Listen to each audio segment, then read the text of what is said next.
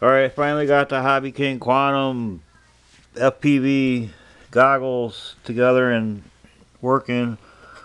This is what I'm going to be seeing right here. Well, and I'll be seeing the sky and the trees and stuff. But this is my guitar hanging on the wall by my computers and looking through the view of the goggles that I've got set up. And what I've got there is it's set up like that. I've got the receiver on the side.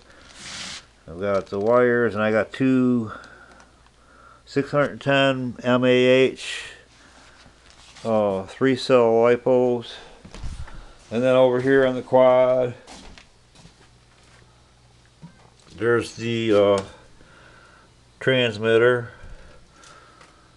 and there's the camera, and it's mounted on a, you can barely see it, and it's mounted on a gimbal with pitch axis.